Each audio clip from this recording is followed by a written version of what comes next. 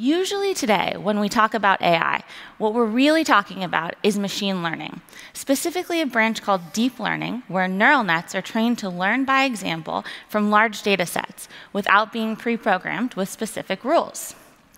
These techniques have led to major breakthroughs in historically hard AI problems, like image and speech recognition, but they have not worked for natural language understanding, and they are by no means silver bullets for every AI problem. Natural language understanding is still far from being solved. That's why Siri or that annoying customer service chatbot are still constantly apologizing. I'm sorry, I didn't understand you. Now, even if you do have a data set that is sufficiently labeled to train a machine learning model or help make an educated guess as to what people will say to your chatbot, you still need to script responses. Conversation designer is actually a hot new job category here in Silicon Valley, or what my out-of-work journalist friend calls job security for English majors. Now, wait a second. Why can't we just use an algorithm for natural language generation, which should let the computer formulate a theoretically sensible answer based on what it learns? The reason why we can't do this is your fault, people.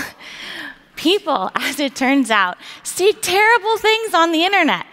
And when chatbots learn from people's inputs unchecked, they go off the rails very quickly, like poor Microsoft Tay here, which famously turned into a Hitler-loving sex robot within 24 hours of being fed on a diet of tweets.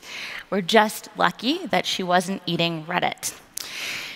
This Tay situation honestly says more about human nature than about robots. Our biases creep into our data sets, and the bias software that's created is actually a reflection of our worst selves.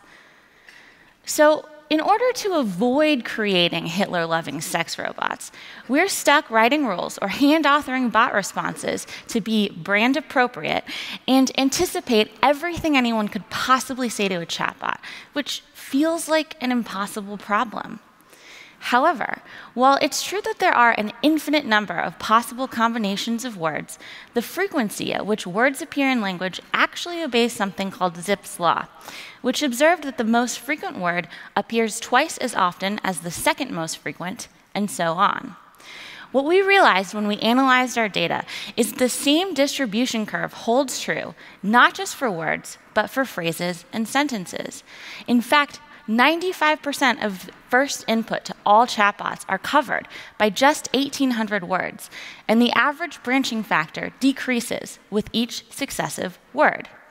In other words, people are boring. We walk around saying the same thing most of the time. Specifically these things, which are the top 50 inputs across all English-speaking chatbots on our platform, universal regardless of the use case. And they made me bleep some of them out, as you can see.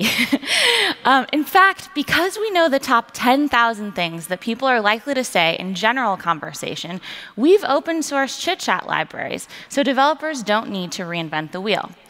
10,000 is also the magic number of responses or rules required on average to cover a specific domain, which boils down to about 160 hours of human labor or a month of work prior to launch.